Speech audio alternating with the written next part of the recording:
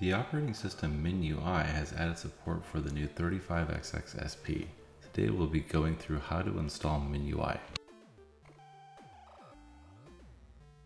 MINUI does install on top of the stock operating system, but my recommendation is to actually make a copy of the SD card and install MINUI on top of that so that you have a backup copy just in case you want to go back to stock firmware.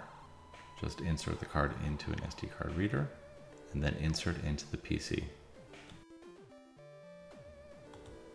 From the PC, we're going to download Win32 Disk Imager from the site. Just click on this purple download button.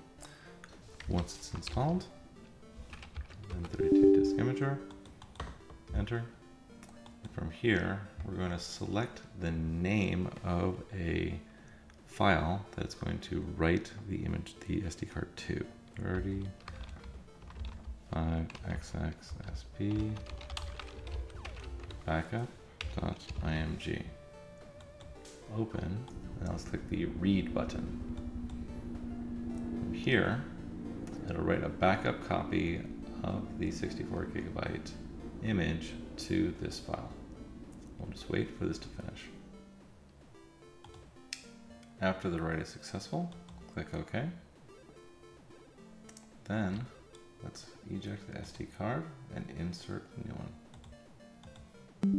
When that is done, select the write option and start writing this file to the new SD card. After the write is successful, let's exit the program and take a look at the contents. Explore. E drive.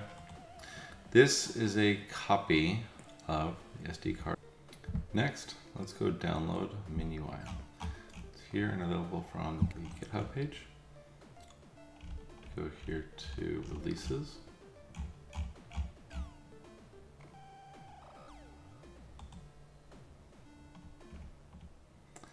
We're going to download base. Go to the downloads folder.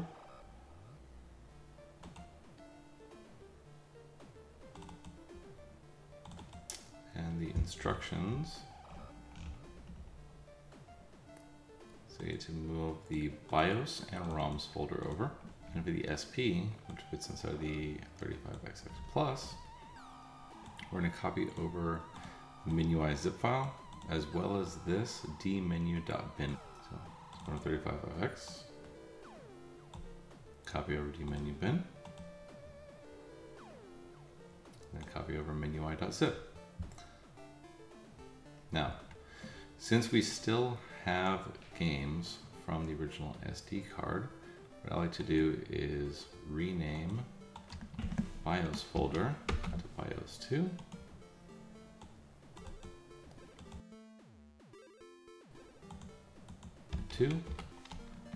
Then copy over the formatted BIOS and ROMs folder from the zip file to the SD card. So from here, there's pre-formatted folders that are expected by MINUI for each system. So what we can do now is go into ROMs 2,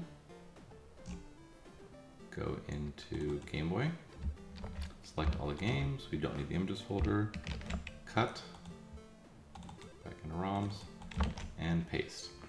Since the files are already on the SD card, this move is actually very fast. We'll continue this for the rest of the files.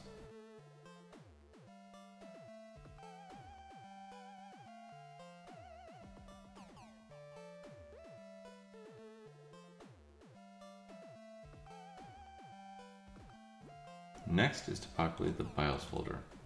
Here again, we have all of the BIOS files.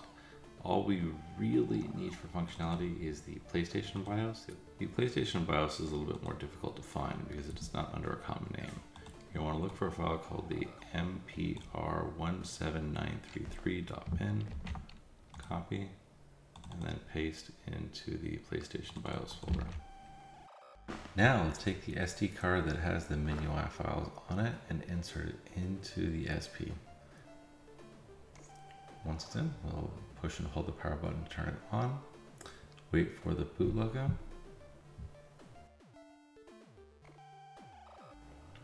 and then it should continue the installation process. And with that, the installation is done. The interface is a clean, simple text-based interface with large text that has two layers, systems and then games. Let's load up a PlayStation 1 game to demonstrate that it works with the copied over BIOS.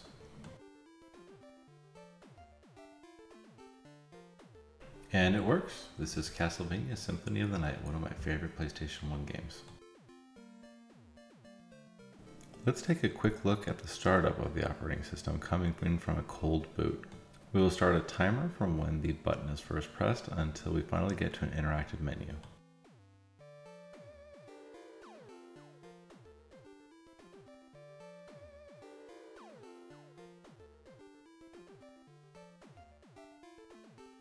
For me, the system loaded in 17.2 seconds.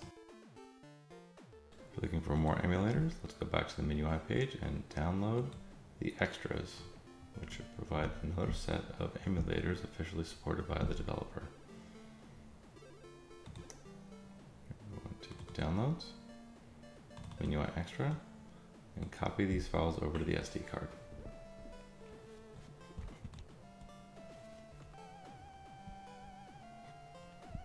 Now that's copied over, let's take a look at the ROMs and see some of the new systems that we got, including Game Gear, which should have games on the original SD card.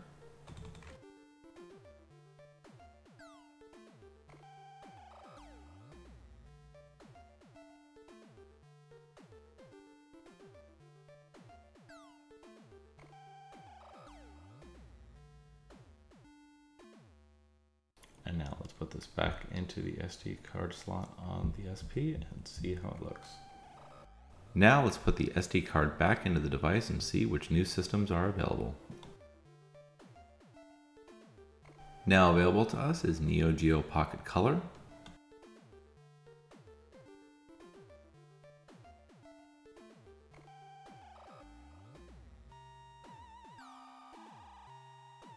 next is Pico 8,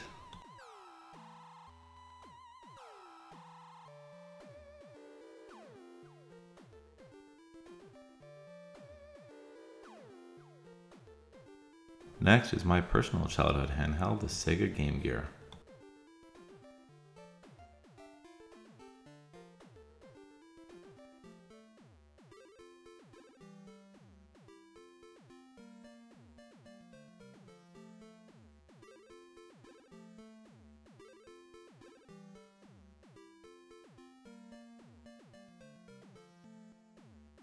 Now another childhood console for me, the TurboGrafx-16.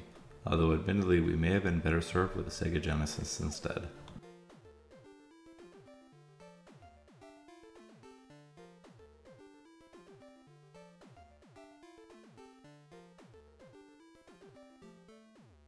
And last is a system that I'm sure everyone is aware of, but almost nobody has played, the Nintendo Virtual Boy.